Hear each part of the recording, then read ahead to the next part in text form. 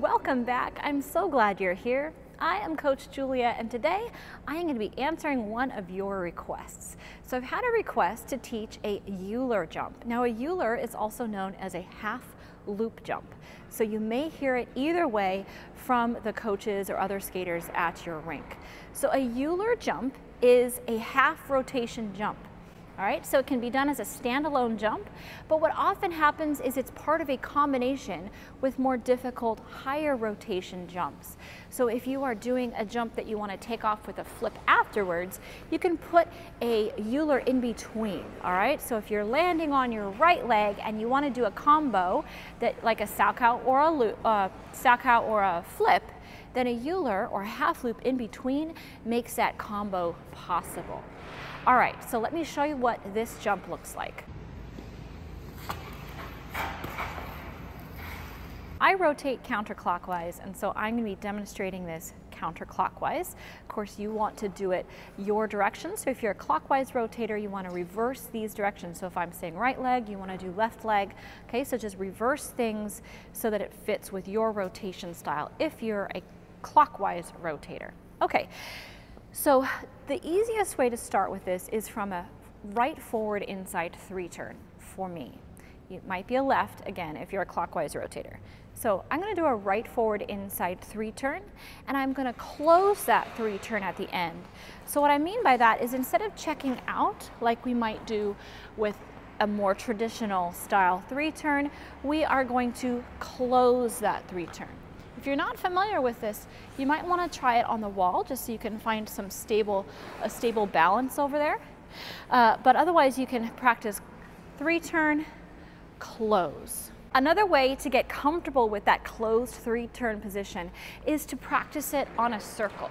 So we're not going to do the 3-turn at this moment, we're just going to practice that closed position afterwards. So I'm going to pump with my left foot, I'm going to get onto my right back outside edge, I'm going to have my hands facing the circle, and I'm going to hug my left leg onto the circle in front of me.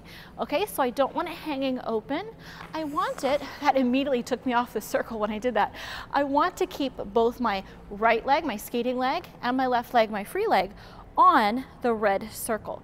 So it's like we're on a balance beam. Okay, so when you close that 3-turn, that's the position.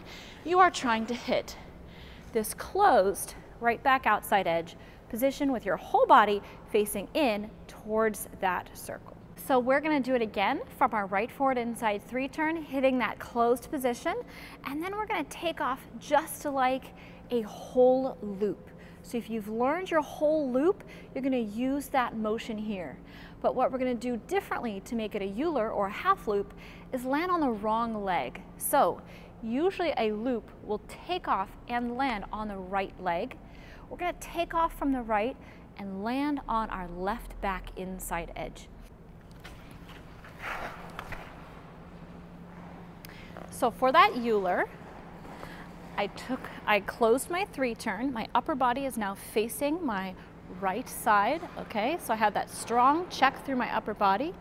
I'm gonna fold that right side in, okay? So leave your left where it is. It can close, but I don't want it pulling backwards or your axis is gonna get thrown off. So we just wanna take that left side and close it, but not move it, if that makes sense. We want to take the right side and rotate with the right. So your whole right side, toe, knee, hip, shoulder, elbow, everything is coming in like you're trying to close it towards the left, okay? So your jumping side. Your jumping side is closing towards your free side, okay? So we're here. We're going to push up off our toe pick as we jump, and we're going to close that right side.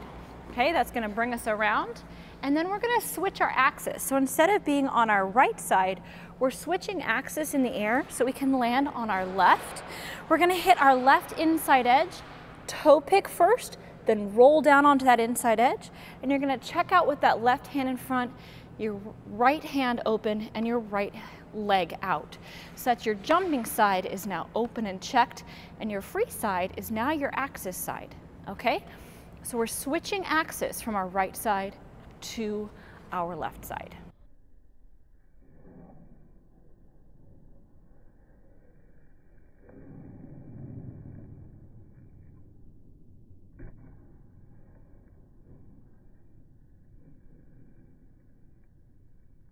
So as with any jump, it's really important to lift up with your torso as you jump.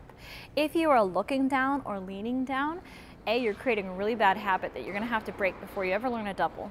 But it also makes the jump low and heavy. So as you take off, you are pushing up off that toe pick. So your legs are doing the jumping.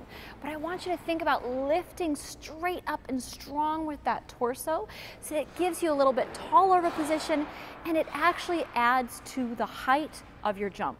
So don't just rely on your legs. Use that upper body to lift as well. It'll make the whole thing a bit lighter. So this Euler or half jump can be used a number of different ways. It can be done as a jump on its own. If you're like a lower level skater, you're working on learning your loop jump.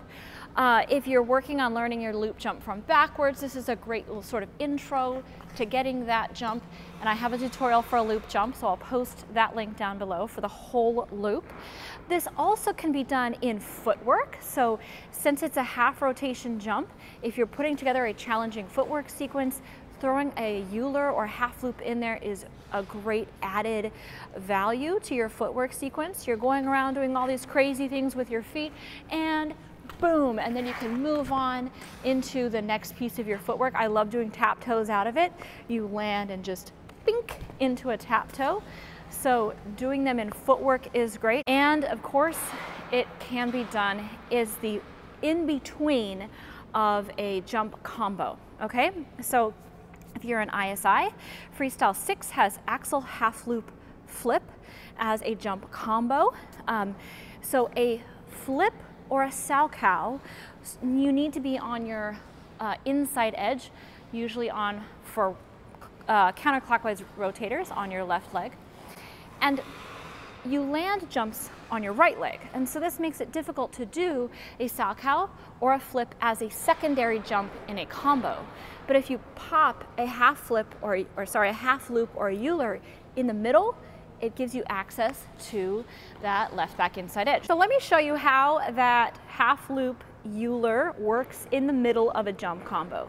So I'm gonna start out with a waltz jump because it's simple. This could be an axle, it could be a waltz jump, could be salchow, toe loop. I mean, any of the jumps you can put as your first jump because they all land with that right back outside edge. So what we're gonna do is we're gonna do a waltz jump and close the position, hop into a Euler, and then you can pop in a salchow or a flip jump afterwards. So you have your first jump, close it, do your Euler, there's your salchow, okay? You can do any jump as the first jump. So let's do it from a toe loop. We have toe loop, close, do your Euler, flip. Okay, so any first jump, half loop, Euler, center jump, and then you can easily get into a salchow or a flip jump as the last jump of your combo.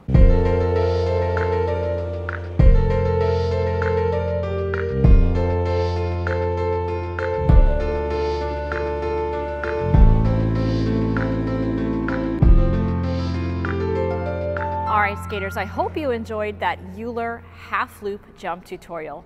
Be sure to practice it on its own, but also try it in a jump combo. You can put a salchow or a flip jump after it pretty easily. All right, I hope you enjoyed this one. If you did, please do give us that thumbs up. And as always, I look forward to reading all your comments in that section down below. If you haven't done so yet, then hit that subscribe button and the little notification bell down in the corner so you can see all my videos when they come out. Happy skating, and I'll see you next time.